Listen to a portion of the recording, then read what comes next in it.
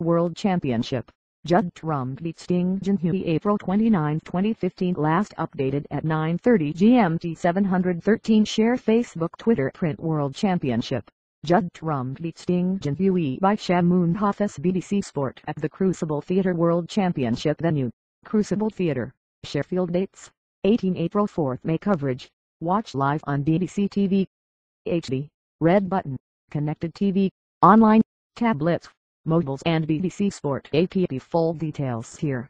World number 6 Judd Trump completed a crushing 13-4 win over Chinese third seed Ding Junhui to reach the semi-finals of the World Championship for the third time.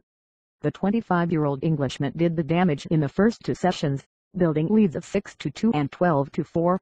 He needed just one more frame in the final session, and a break of 66 allowed him to advance.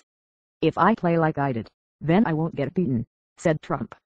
Ken Doherty, former world champion Judd Trump, is playing immaculately. He made 4 centuries in the match and is playing the best snooker I've ever seen him play. He's in with a really big shout now to win this tournament. But he's only halfway there. To keep it up for another 5 days is going to be extremely hard. "This tournament is all about consistency.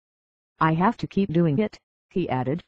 Trump will play Rodney O'Sullivan or Stuart Bingham in the last 4, with Bingham leaving 5-time champion O'Sullivan 5-2-3 when our quarter-final resumes at 14:30 PST. "I don't fear Ronnie, but if he plays at his best, he is tough to beat," said Trump. "But if I play at my best, I can match him." Trump emerged on the scene in 2011 after winning the China Open and reached the World Championship final that year, losing out to John Higgins. Since then, he has won 3 more ranking tournaments and is now a major contender for this year's world title. He was full of confidence against Ding in a repeat of their 2011 semi-final, taking his chances when in among the Reds.